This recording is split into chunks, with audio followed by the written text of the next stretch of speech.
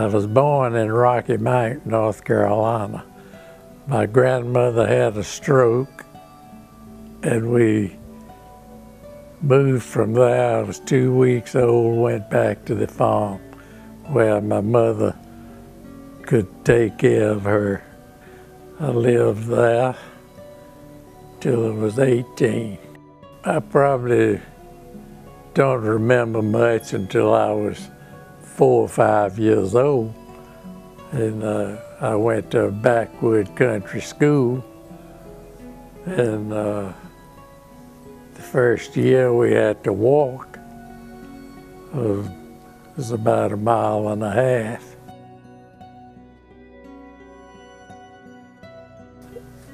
I was just a kid then, you know, that everybody was the same. We didn't go hungry. We lived on the farm. We had pigs and goats and cows and chickens and ducks and everything else. We never went hungry.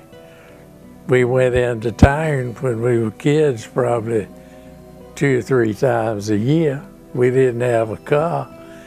We didn't have anything, just like everybody else. We didn't have electricity. We didn't have a telephone. We didn't have a radio. We had a pump on the back porch. My mother's washing machine was a black pot out in the backyard. I had an older brother and a younger. We lived in a big house. We just played around the dirt. I don't know what, we didn't have any store-bought toys. We made our own little wagons, and I did make a race car. My mother gave me an old ironing board.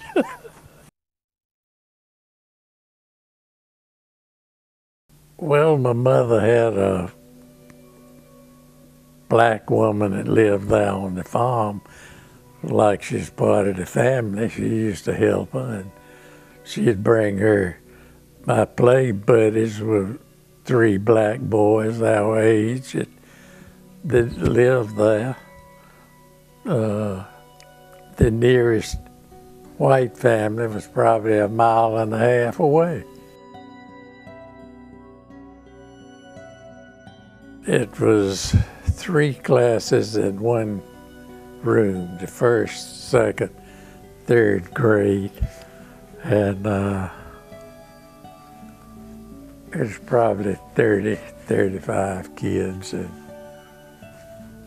when I was in the 4th grade, I got a picture of it. There was 47 kids in that class. It was just a country school, like I said. It had a pump in the yard, and I had high side back, and you took your lunch to school. And sometimes the older kids might miss a day or 2 when they were messing with peanuts or cotton and things like that, but usually everybody was there. One thing that people laugh at is if a plane came over, which was very seldom, everybody in the school ran outside to look, because you know, back then wasn't many planes flying about. The teachers and all ran out. We walked home. We'd pass a country store and stop and get a loaf of bread for a nickel. Mama would give us a nickel every morning. She'd fix our lunch next day. One day we got home. She said, "Where's the bread?" It'd gone up to 6 cents. We couldn't get a loaf, and she was shocked.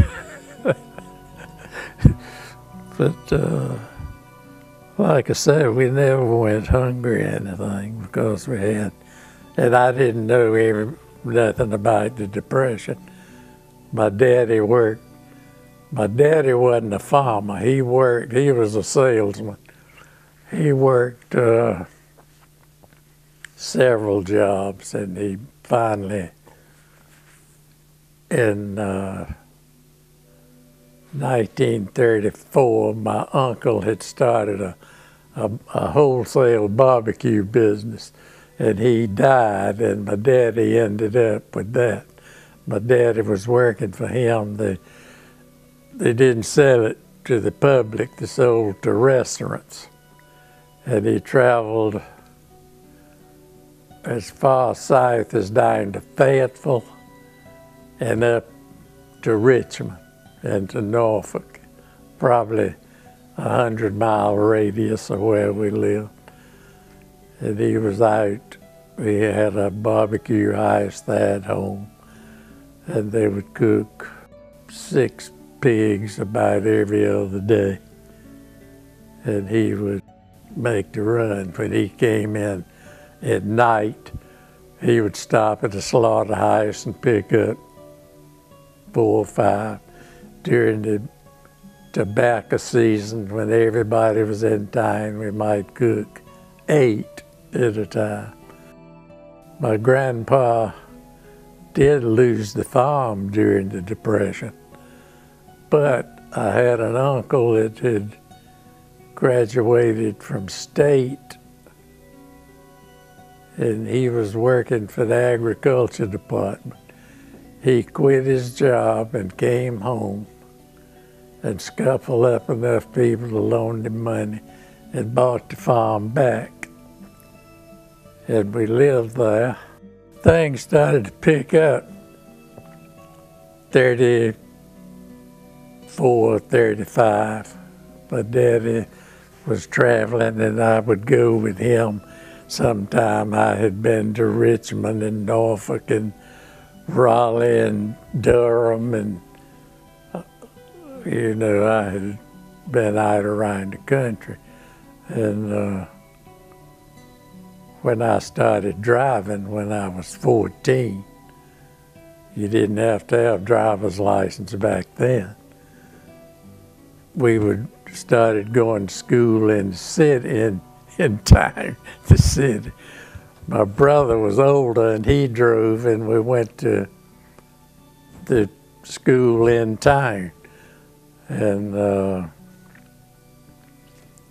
then we got to going to the movies and football games and all the other stuff that kids do when they're 15, 16, 17. So the war had come along in Europe, which all the plants, everybody was working and wanted to work.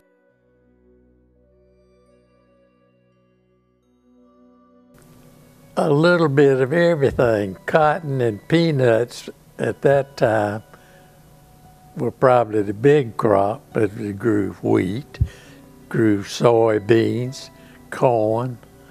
When my granddaddy was farming, he farmed about 200 acres, as well as I remember. And it was he ran a crossroad country store, and he had a house full of kids, like my mother, and he had 4 boys, I believe, and 3 girls. And my mother was born in the house out there in the woods. My youngest brother was born there. And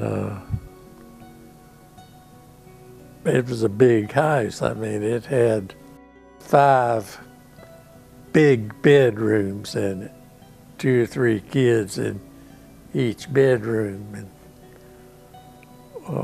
all on one floor, wasn't any 2-story high.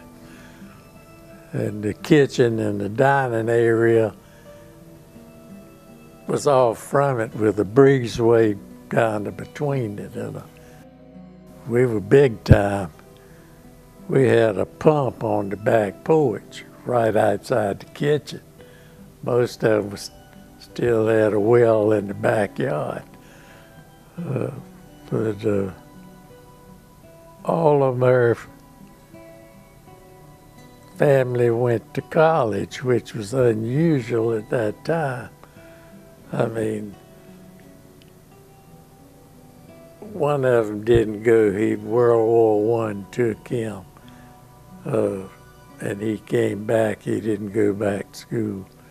She had 3 brothers that went to college, and she had one younger sister that caught a fire at the fireplace on Christmas and burned, and she died a day or 2 later.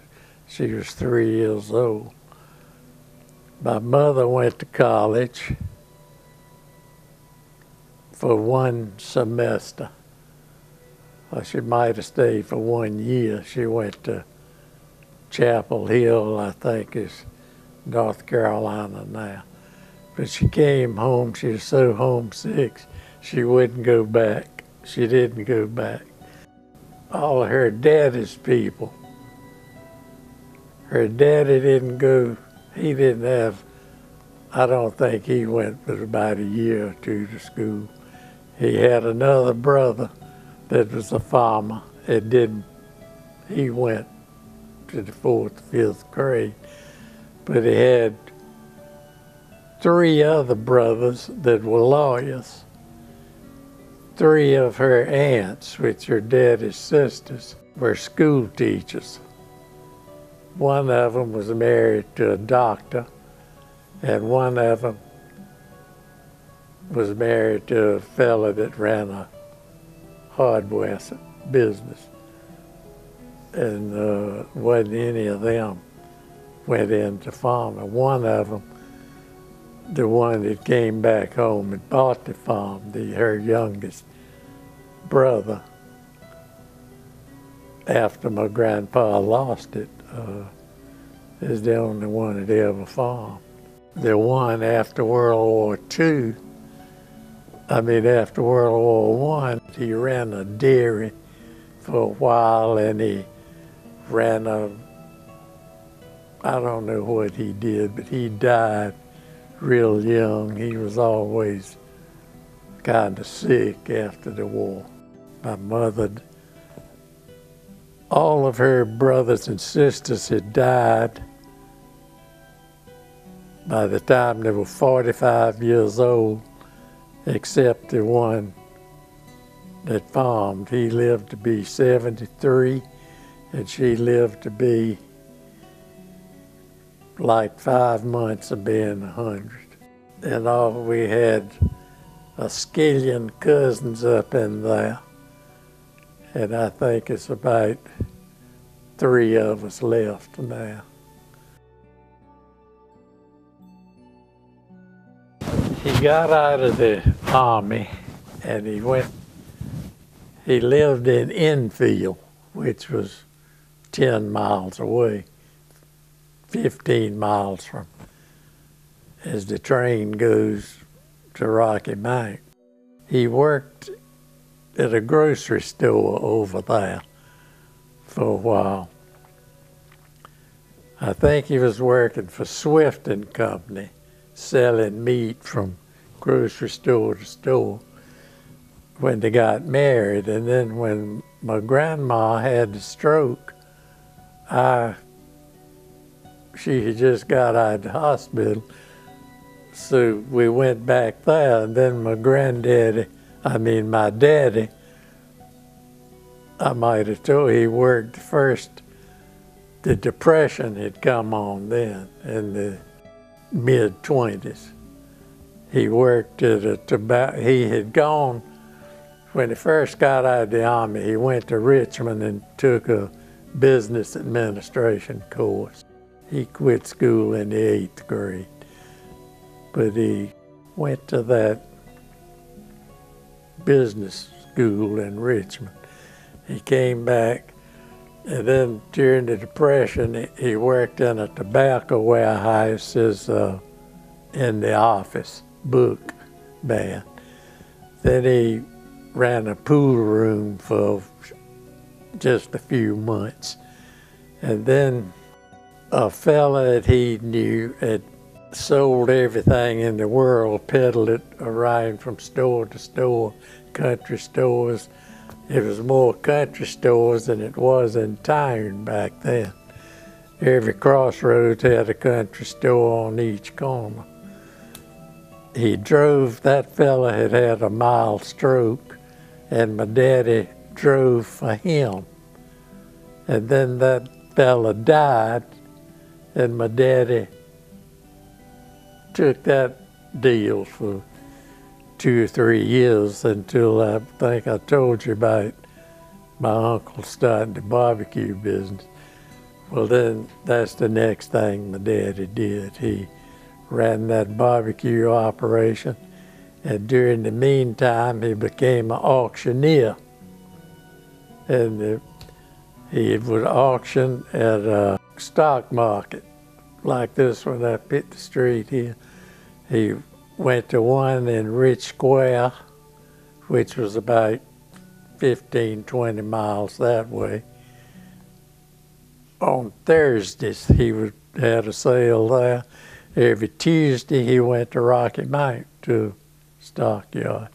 So he started doing that early 40s, 40, 41, before I left home, and he ran the barbecue. I had turned into a barbecue cook before I went into service.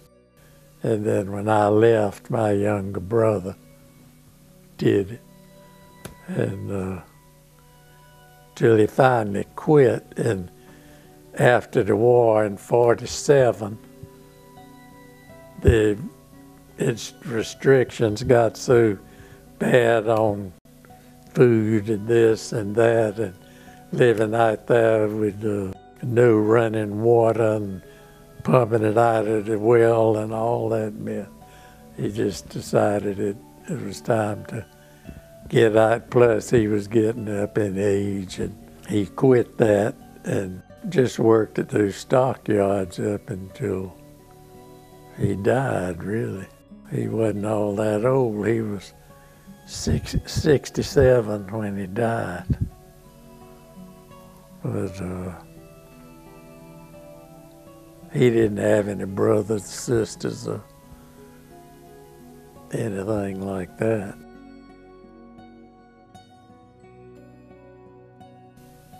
The first thing he drove, he had a little Austin panel body truck. It was about the size of the first little small cars they ever made. It was a British outfit, but they were building them in the U.S. And he drove that for a while, and then he had a 34 model Chevrolet panel body truck, and then he had a 36. The war come along, he had you could get 3 gallons of gas for your car a week, which he couldn't make it on that. So he bought a 41 Pontiac coupe. It had a big trunk on them. He had the trunk lid taken off and a body built in the back of it like a pickup truck, and you could get more gas for the pickup. But he had cut he wasn't going to Richmond, and he wasn't going way out up to Raleigh, and just locally, and he, like I say, he finally quit that after the war. Plus, it was tough to get gas and get tires and meat and all that mess during the war, so he had kind of faded out of that by the war's end.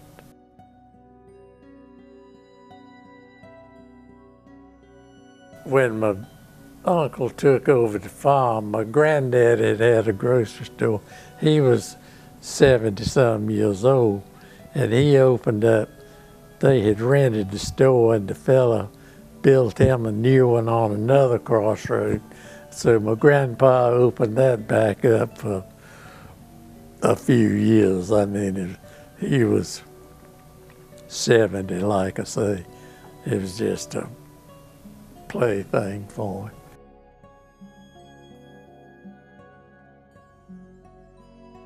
Well, I remember one store, the fella had a sign over the counter, said, "In God we trust, others pay cash." All of the black people in the community had a little credit account at the Crossroads store.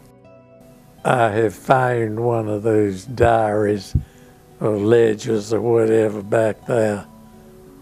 I think my brother had it. I don't know where it is, but you could see where everybody come and got a 3-cent can of potted meat, a 10-cent can of soup.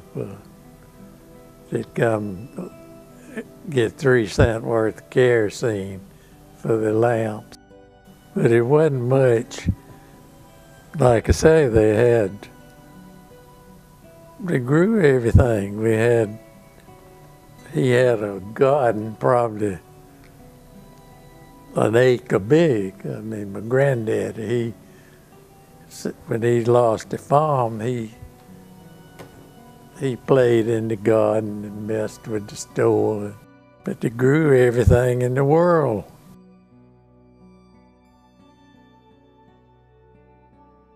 Good gracious, yes, you can. Which people never even think about it now, but they used to can meat. When they would kill hogs, you'd can the meat, and they used everything except the squeal. They would cut up the heart, the liver, and make that pudding that I couldn't eat, and can't stand to think about it. They used it, made sausage, and take the intestines, clean them out, and stuff them with the sausage. And that was something. I went into service when the war came along. And my brother was in the service, but he went back to the farm and lived there till he was, I think he retired. He was about 62 or 3. And I don't even know who lives there now. It's changed. Somebody bought it since he died. He didn't have any kids. I had 28 days of basic training, and they put me on a destroyer. And I spent 43 months on it. And we ran convoy duties in the Atlantic. We'd escort the submarines. The Germans had so many, if they'd been end to end, you could walk to Europe. The first trip I made was the invasion of North Africa. And we ran convoys across after that we took part in the invasion of Sicily.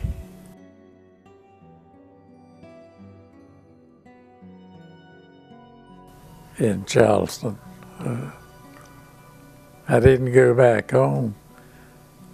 My wife had a job and I didn't, so we stayed there. I've been there ever since.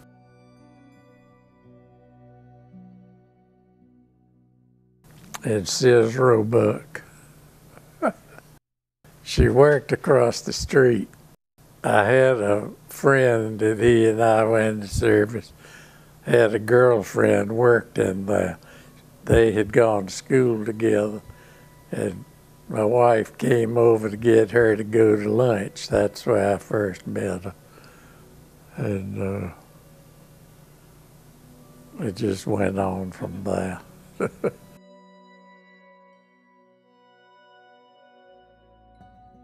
Well, I didn't like it. I remember first time I went home, my daddy asked me how I liked Charleston. I remember telling him if I ever had to go to Florida, if I ever left there, I would go right through Atlanta to get to Miami rather than drive through Charleston. It wasn't like it is now. After we were married a year or two, I bought a couple of acres clean out in the woods to get out of there. But now, you could throw a baseball. I live in North Charleston.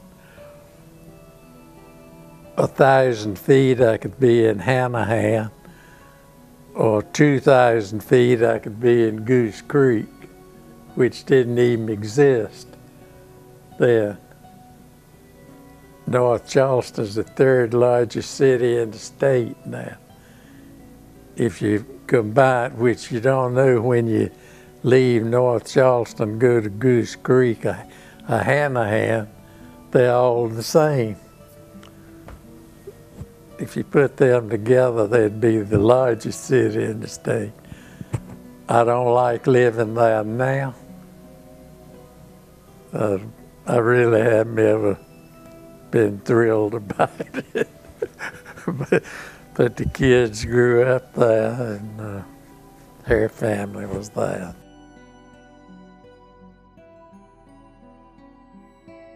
When the war ended, I spent 22 months in the Pacific after we left the Atlantic. The ship I was on was built in Charleston, and they sent it back here and put it out of commission here. And I was on it for, like I said, 43 months. We took part in 8 invasions. We were out there in the South Pacific. We started down in New Guinea, which was still wild jungle. I mean, the people there were wearing a little skirt, and they looked like they did 2,000 years ago. There wasn't any towns, wasn't no villages. They lived in little shacks. Whenever the ship got underway, you had a battle station, and you had a watch to stand. You stood 4 hours on, 8 hours off, 4 hours on, 8 hours off, day in, day out, always.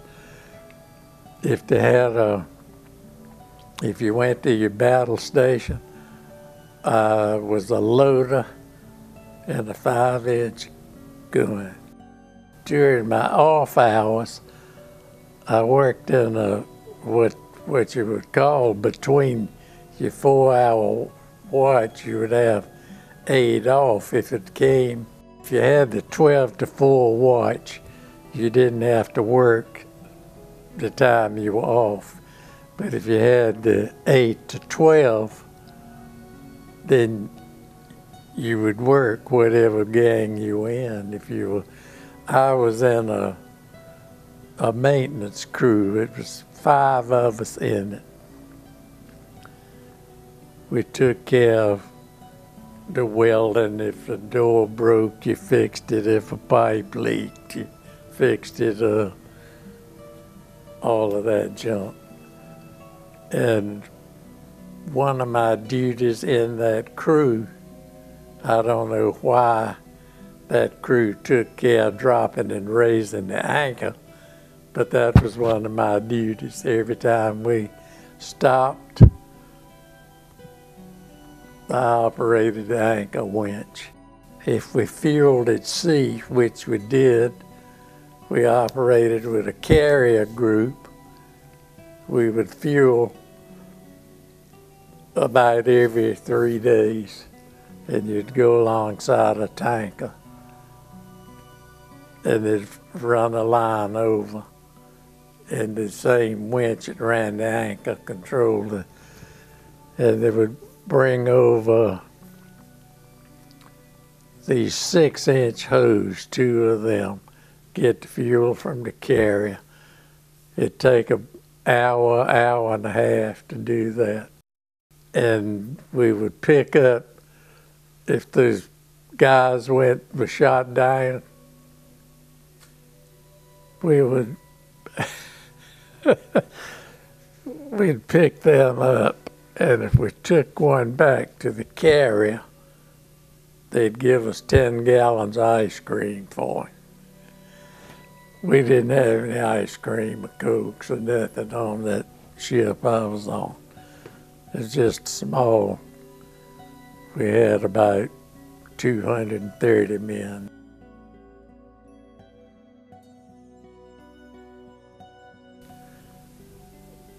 Terry and I got one boy, a son, and that was it. I mean, my brother didn't ever have any kids, and he always tried to talk him to come up here, and farm with me. And my boy decided that he wanted to be a farm. The day he got out of school, the next day he caught the train up there. And he's lived in North Carolina ever since then. He was 17, I believe. He lived with my brother for a couple of years and decided he got married, really. Married a girl a couple of farms down the road, and decided he wasn't making enough money farming. So he gave that up and he went to work for the state, and he retired from them. He worked with the Forest Service. He retired 2 or 3 years ago, and he still lives in North Carolina. But Terry went off to college and met Frank. She came back home for a year, and they got married, and she's been here ever since. And me and the boss lady have been down there ever since. So we didn't have much. When they were kids, we had a tent. We used to go camping a lot. But work. I didn't have any trade. I didn't know anything. So I took up body work. I worked at a Chrysler dealership. I worked a couple of independent shops. Thought I was smart enough to make it big time. I had a shop of my own and like to starve to death, and I finally got smart enough to get me a regular job. I worked for Oldsmobile dealer, worked for a Pontiac dealer, worked at Pontiac from a guy from Andrews here, Harley McCrae. I worked Chevrolet for the last. I worked there 21 years. And that was about it. I mean, work. But I haven't worked. I've been retired now for 22 years. I don't know, if my car breaks down, I have to take it to the shop. I don't know one thing about them. I know the front end from the rear end. I was painting a bicycle one time. After I retired and I went back to the shop, it wasn't far from the house. I asked the painter, I said, you got any? They had hundreds of cans left over. I said, give me a can of enamel paint for, I want to paint my bike. He said, we don't have any of that. I said, well, give me some of this lacquer. We don't use that anymore. Within 2 or 3 years after I'd retired, I didn't know a thing. So, I mean, I don't know anything about your car. If I want to know something about it, I call Bobby. Bobby, Fran, Alston, Christy. I got one named Reggie, John, Jeff, Caroline, Kate, a bunch of grandkids.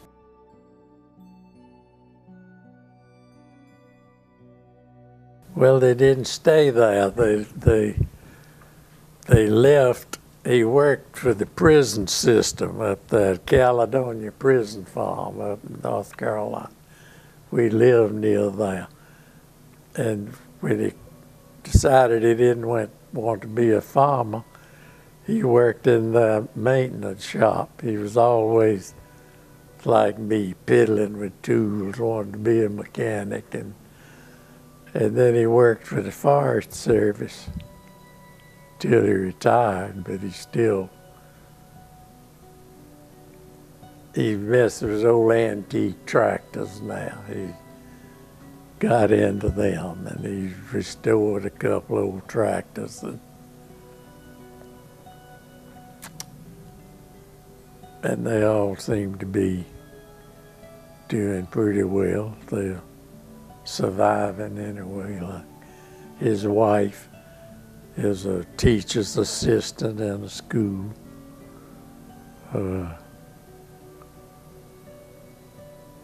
And he just does whatever he wants. He's always piddling doing something.